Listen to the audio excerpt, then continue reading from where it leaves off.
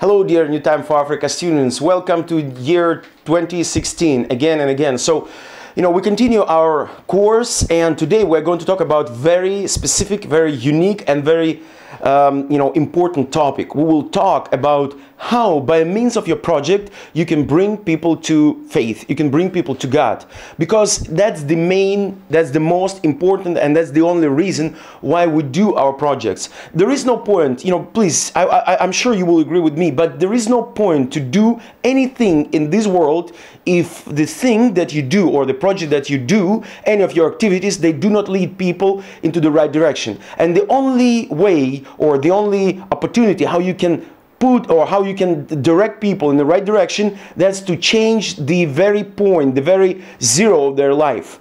So the ground zero of their lives is the ability, or submission to God, the submission of their lives to God. So what we'll talk today, I will show you how you can turn your project into the tool that will be used by God to bring people to understanding and knowing of God. So stay with us, stay tuned with New Time for Africa, and subscribe to our channel to get more information. Right now, just press subscribe to the channel and press like to this video, by the way.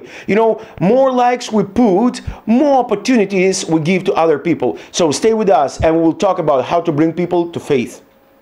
So here we are. We will talk today about how to bring people to faith. And it's very important, as I said, because your project, have to bring people to the better life. And the only way to change people, or to change their lives for better, is to bring them to the source of life. So as you remember, here you see the picture of our project. As I said in our previous lessons, all of our projects, they must have three stages. The stage number one, that's the stage where we build relationship with the people.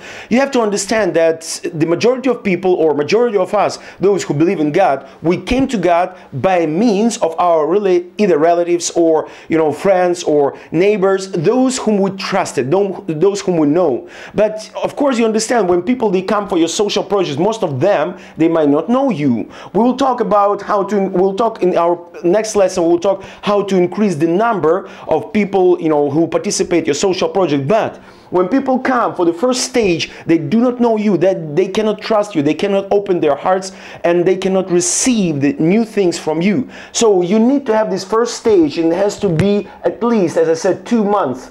It has to be at least 2 months, or it has to be 8 lessons, 8 meetings. 8 meetings that will help people to trust you, that will open their hearts, and that will build the foundation of trust, of people to you. But at the second stage, it has to be repentance. That's the most important. That's the reason of our project. And the third stage, we'll talk about this a little bit later.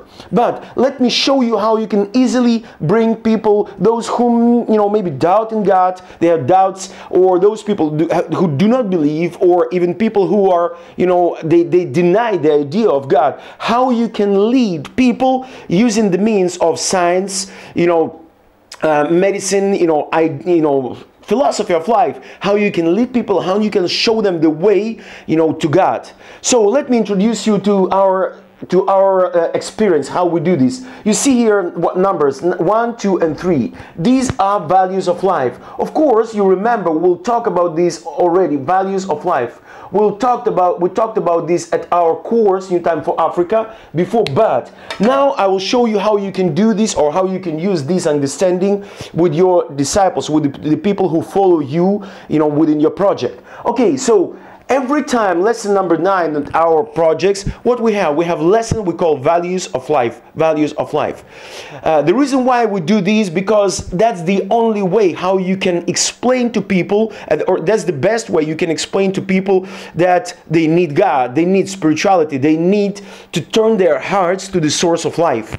Okay, so how we explain them? We show them we split the whole society on 3 major groups. These are major groups. These are groups that are divided by the system of their values, life values. And the most common one is material.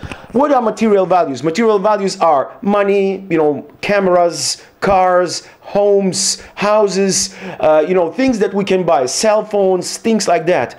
And you know, what is the sign, or what is the symbol of those material values? The symbol of the material values, they can be exchanged for money. For example, if I want to buy this mic, I can buy it by exchanging it for money. So I use my money and I get these. But for example, can you buy friendship for money? Or can you buy good attitude? Or can you buy character using the means of money? Of course not. Why? Because these are moral values. Moral values, the sign or the symbol of the moral values, you can develop these moral values within your lives if you will work on yourself. For example, it could be friendship, it could be, you know, attitude, your attitude, it could be your character, things like that. We call them moral values. And moral values, they're always higher, they should be higher than material values. For example, have you ever heard people, you know, who you know, they kill others and they rob them, you know, for money. They take money, they kill them because they want to use their money, they want to take their money, they want to get their money.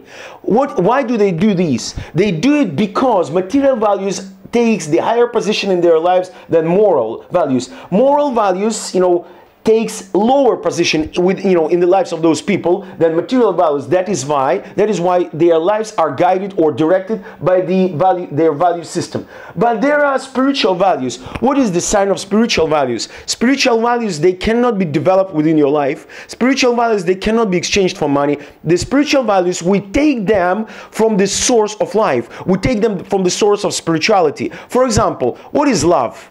You know, some people, they say, oh, love, that's what we feel, you know, toward each other. That's not true. Because if that's the measure of love, so then how you can define the love of mother towards, you know, children? It's another type of love. So actually the issue is that all of us, we want to have love, and we understand that love is needed in this world, but there should be the prototype of love. So that's why spiritual values, they cannot be developed, they cannot belong to a man, but they are taken from above, and they are like prototypes. So the prototype, you know, the source gives us the prototype of spiritual values. And if you will explain things like these, if you'll explain to your disciples within 2 hours lesson, at lesson number 9 at your project, all of them, by the end, all of them, they'll ask you only one question. That if you ask them, so which value system or which values you want to take the highest position in your life, all of them, they should answer, and they will answer spiritual values. And of course, the next question will be, how can I get those spiritual values? And that's how you lead people to God. Then for about 20 or 30 minutes, preach to them, explain them, you know, the reasons why God should take the highest position in your life, and at the end, help them to get saved, help them to pray. I will tell you out of my experience and out of the experience of the social projects we do. Not most of the people, but all of the participants, they are praying that prayer at that day, at that lesson. All of them, they pray because they understand that spiritual values are really important in their lives. So that's how you bring people to God. And of course, after this, the most important thing, the practical thing, you have to stick people to the church. You have to stick them to the organization, the church, the institution that will help them to grow, spiritually grow. So that's why I do recommend you start your project, and make your project the tool that will be used by God in order to change the future of your nation. So that's why, once again, welcome to New Time for Africa project, the project that has new time, that gives new opportunities and gives new future to Africa. I'm pretty sure the continent that bow down, or people, the country, the nation that bow down their knees before God, that once, sooner or later, they will stood on their feet and they will be bold, because God is changing lives of people. So stay with us, stay subscribed, and share this video with your friends. And welcome to New Time for Africa project.